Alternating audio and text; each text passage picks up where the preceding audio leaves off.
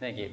I'm going to talk about the Ruby 2.0, what we want to accomplish in the near future. And I'm Matz, as I'm introduced. And this is my tweet. And Yukihiro. And if you read Japanese, please follow me. If you don't, I don't know. Okay. We have released the Ruby 1.9.2 last month, 2 months ago, about a month ago. Then we just started the Ruby 2.0 works. Then we just started discussing on it.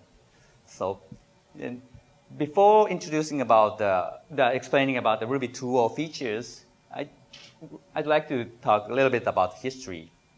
The first released version of the Ruby is Ruby 0.95.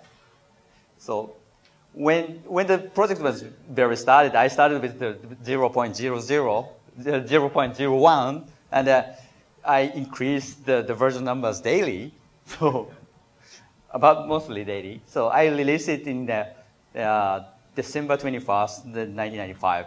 And as a tradition, the Ruby release tend to be in the holiday season, like December 21st.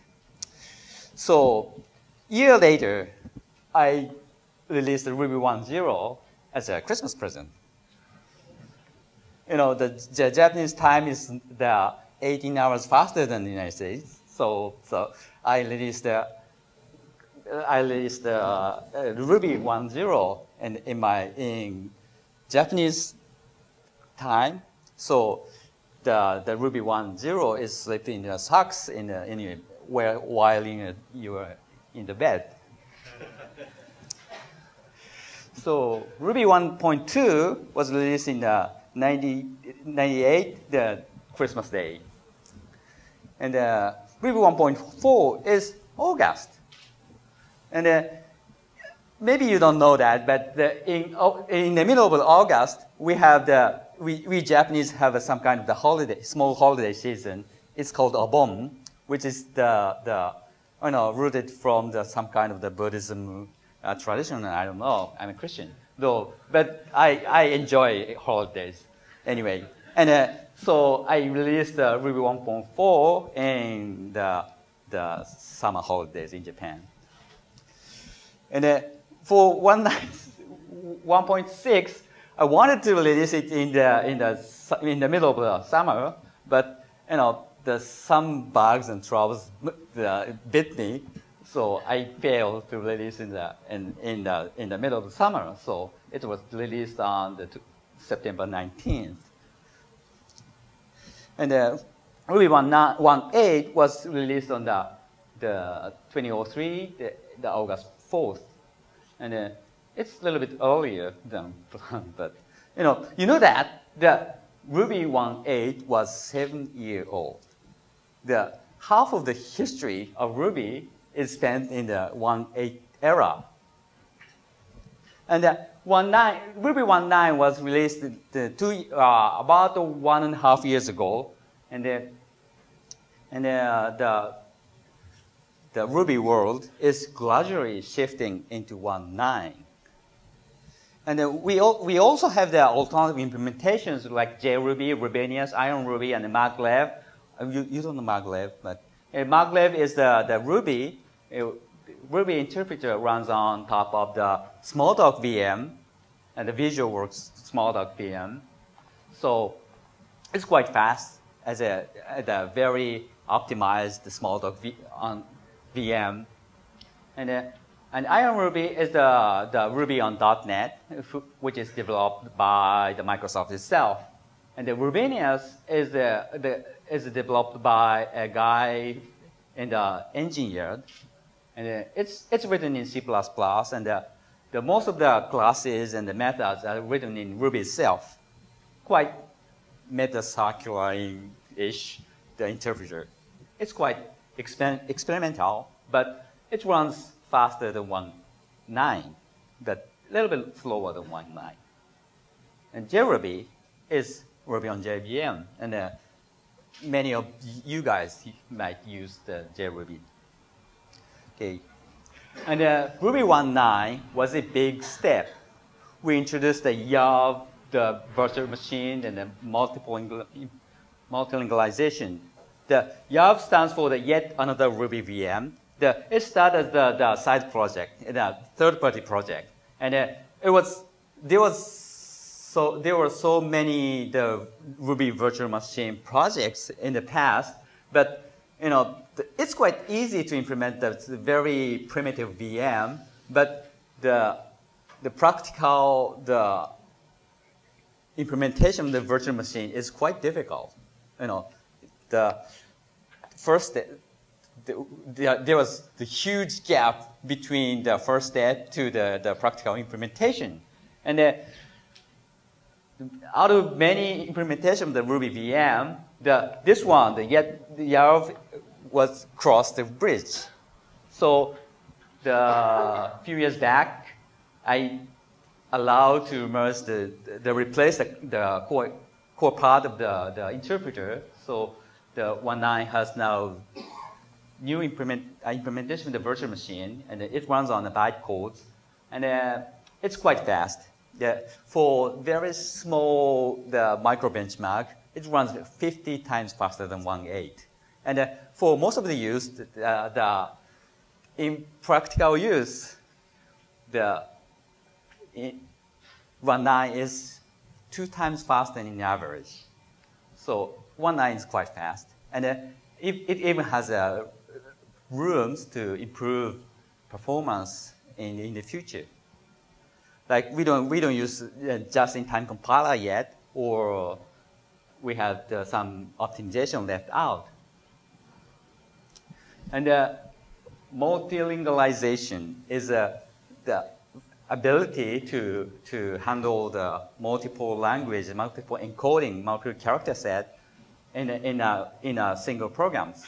Like many other languages like Java or Python use Unicode as a central code set. Unicode is very huge character set, so if you have any other encoding like the Latin one or the Japanese encoding or Chinese encoding and the Vietnamese encoding, so you translate into the Unicode and process inside of the software, then translate back into the original encoding.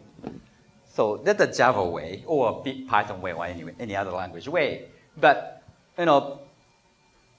maybe you know that we Japanese have lot of encodings, and we have been suffered encoding hell for last 30 or 40 years. Like we have at least 3 encodings to describe the Japanese text. Like we have ShiftJS and EUCJP, or the JIS or ISO 2022 JP or something like that. So we have at least 3 encoding, and the Unicode comes in. We now have 4 encodings to describe the Japanese text, and you may not know that the encoding, the conversion is kind of like very messy. It's not the mathematics. It's kind of history, and it's so many corners and edges. So the problem is that we have at least 4 teeny variation of the SafeJS. So if you don't know the exact variation of the SafeJS of the original encoding, so if you translate the SafeJS text into Unicode, then translate back into the SafeJS, so you might lose the original information. The text will change, modified, in just the translate back and forth from the Unicode. So we got the yen sign problem. Like historically, somehow the Japanese guy mistakenly assigned the yen sign, the Japanese currency sign, into the same code point to the backslash. So if you write the backslash n, we see the yen sign n. But that's okay. It's just the glyph program. But some Japanese users use yen sign as a yen sign. So I want to write the 200 yen, so back in the translated into Unicode. And unfortunately, Unicode has both yen sign and backslash, which I had to translate into. If I choose to translate yen sign to backslash, so we don't have any problem in the backslash n, the new line sign. But if I translate back into the shifts, we lose the information. Or if you translate the yen sign as a yen sign, you use the information of the backslash n. So the yen sign n in Unicode doesn't have any special meaning in the text. So the program will crash. So we have this is just only one example. We have a lot of things in the Japanese or Chinese or the Russian text or Turkish text. Or the Turkish I has no dots. But so in Turkish, if you translate into the what at the capital I into the lowercase I, you have to remove the small dots on the I in Turkish text. Anyway, so we have a lot of problem in the encoding translation. So, and I suffered enough for a long time, so I just gave up translation, literally. So in Ruby 1.9, the original text, encoding the original text remains same without any conversion as far as possible. And if I translate Unicode text, I process it in Unicode. If you processing the shift-JIS text, I process them in a shift-JIS. So many people consider that approach is only the unrealistic or ideal text, but I prove it. It's possible. So it's a little bit complex, a little bit complicated, but if you don't try to process many encoding at one time, so it is very easier. Output text, then process. Don't forget to specify the original encoding.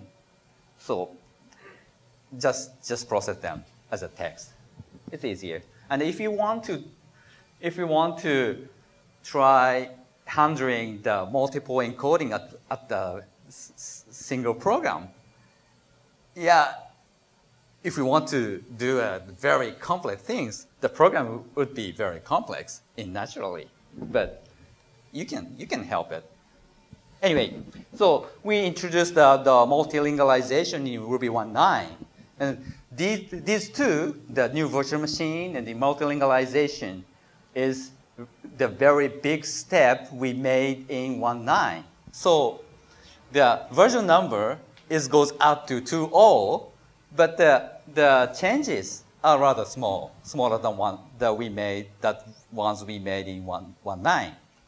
So the plans we want to make this is these, for example. So we try to introduce the keyword arguments in Ruby 2.0 and selector namespaces and traits and method combinations. I will explain these one by one. So sometimes the sequence of the arguments are confusing. Like one.step A.ia can be can read as a step by A to B or step to A by B. It's a little bit confusing, especially the ones you get used to the language like Objective-C or Smalltalk. So we like to make it possible to write like this, 1 step by 2 or 220. So no confusion. And if you're defining the method, you can specify like this. So you can resolve the ambiguity of the argument sequence. So select the namespace. So you do know that monkey patching. So in Ruby, you can modify the existing class and then replace the method or remove the method. So it's global modification, and it could have the huge impact on existing program, like this. If you replace the integer plus, 1 plus 2 makes 42. Whatever number you add the integers, you get the 42. 1 plus 2 makes 42. 3 plus 3 makes 42. And I'm sure this change will crash your program, right? But if you're working on a team, in a big team, you might have some stupid guy in your team, and somebody got this to crush your project. I don't want that. You don't want that. So we'd like to encapsulate the modification in certain namespace. This is not the fixed spec, but this is just the concept. So in the stupid namespace, you can modify the integer class to make it 42 by addition. But outside the namespace, so you safely add the 1 plus 2. So you can jail the stupid guy in the certain namespace. The traits. The Ruby has no multiple inheritance. Its multiple inheritance is very, very complex, can be very complex. And the mixins is the kind of multiple inheritance, but very disciplined way. But still problems remain. But when including the other modules, so the method name can conflict. But Ruby don't warn you about the conflict. It's just resolve the method calling sequence in the priority order of the included modules. So we don't have any conflict detection. We don't have any conflict resolution in the mixins in Ruby. So we are planning about the traits, which is the kind of the newer way to address these problems. Okay, this is the current Ruby module. We have two modules, foo and bar, and then defining a new class, including the foo and bar. So we have the priority order, then the C, then bar, then foo, and the object. So the Ruby will look for the method in this order. But if we have the method of the same name in both foo and bar, and for different operation, so it has a name conflict. But Ruby just seek the method in that order, so the bar has a priority. So even if we want to call the foo the method in module foo, so we have no way to skip the bar, right? So we are going to introduce the new method named the mix, which warns you about the name conflict. So we mixing, not including, mixing two modules, and if foo and bar has the method of the same name, so it just fails. And if you replace the mnet by renaming it, the specifier like this, so you can resolve the name conflict. Right. And the method combination. Have you ever tried the alias method chain in the active support?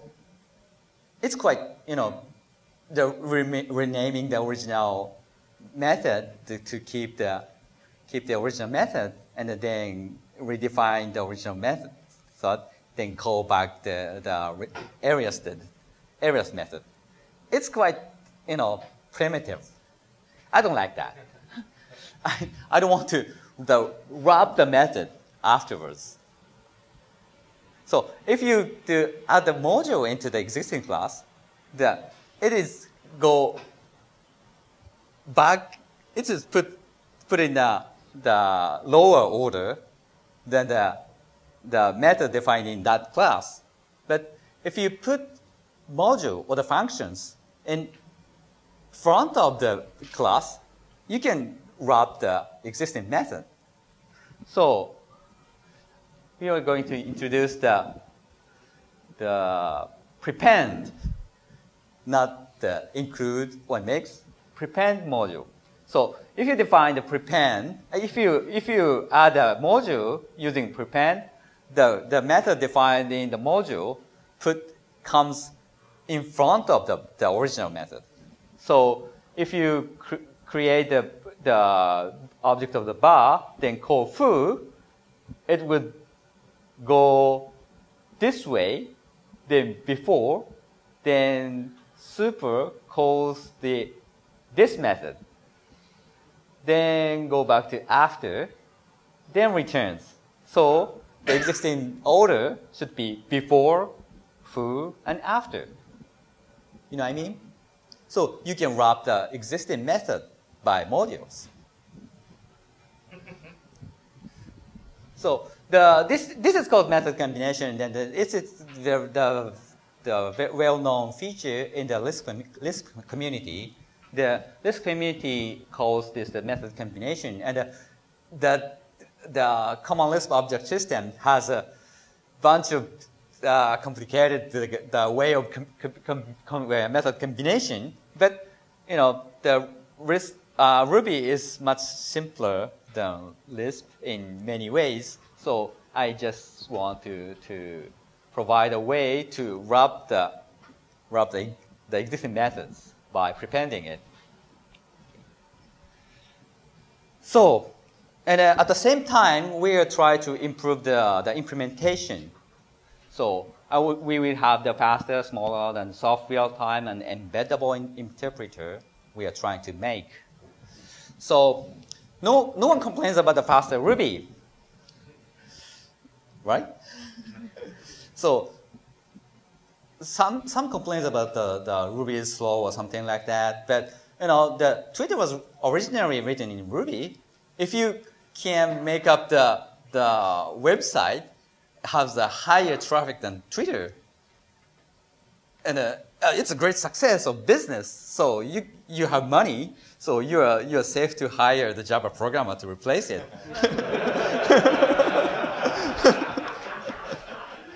No problem. So, but no one complains about the faster Ruby, and many people decide implementation language by alias shootout.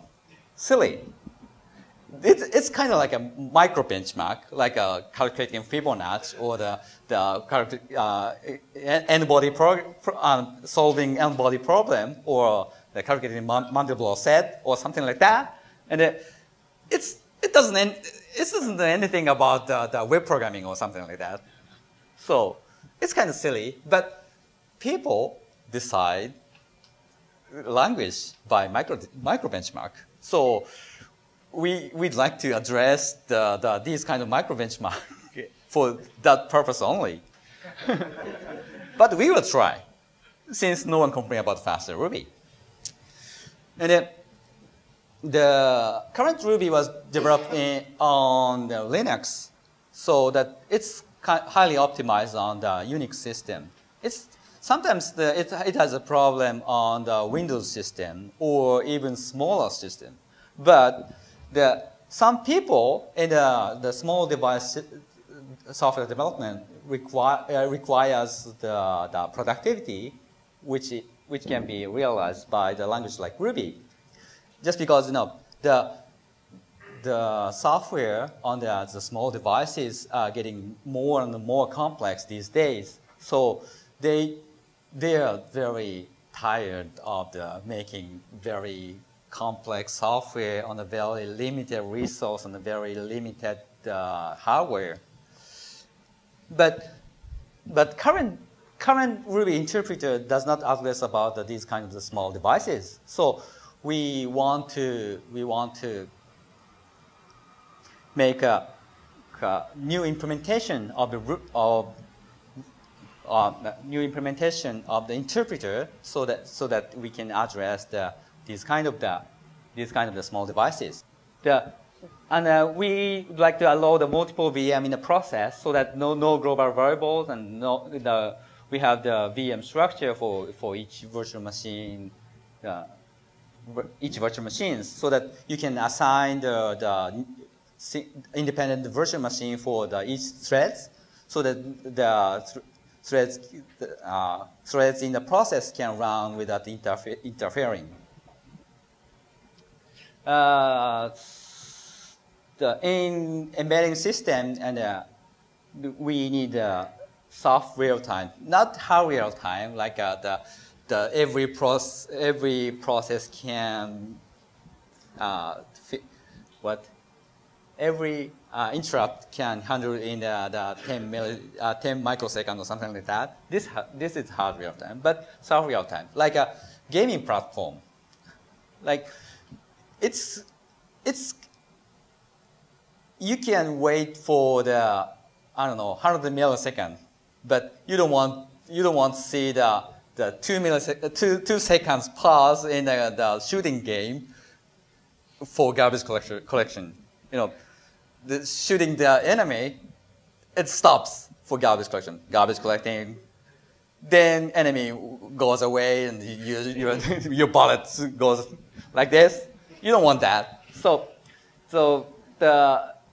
it's kind of like the trade-off of the throughput and the latency. And nowadays technology trends tend to lean to latency. So for example, that we have long running process, so that there's huge memories, so that the tracing the garbage collection has long time to trace and sweep the garbage. So for Ruby 2.0, we will continue to work on the YARV, the canonical Ruby 2.0, and we started the lightweight Ruby, which Professor Tanaka introduced you, and which we codenamed Write, light and write. Yeah, it's quite difficult for us to distinguish L now. Right. And it's the totally new implementation. Write is the Ruby subset for smaller computers. It's embeddable and configurable. So, for example, we have the embedding system. It's the implementation is one-off.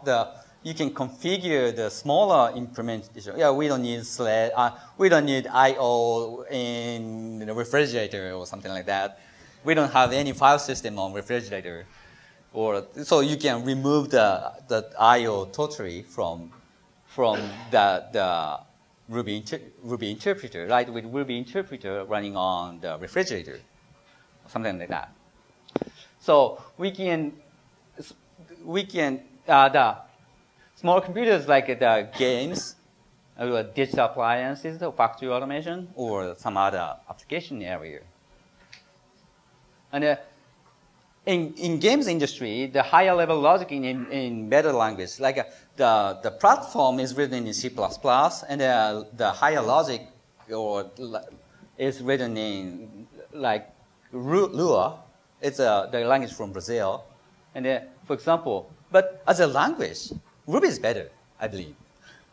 But the current Ruby interpreter is not good for embedding into the game or anything. But if you once we have the lightweight Ruby interpreter for embeddable systems, so we can replace the Lua to Ruby, the game programmer can be happier.